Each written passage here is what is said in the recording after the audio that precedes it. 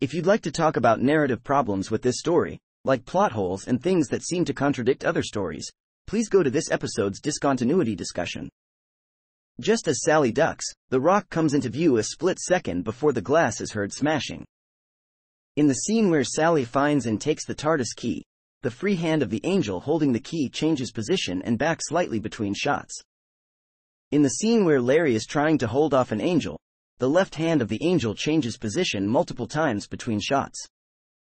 Larry quickly checks behind him and then looks back to see the angel's face is just inches from his. But in the next shot, it is slightly further away. In scenes outside Sally and Larry's shop, bystanders can be seen watching the filming from the windows above the newsagent's shop.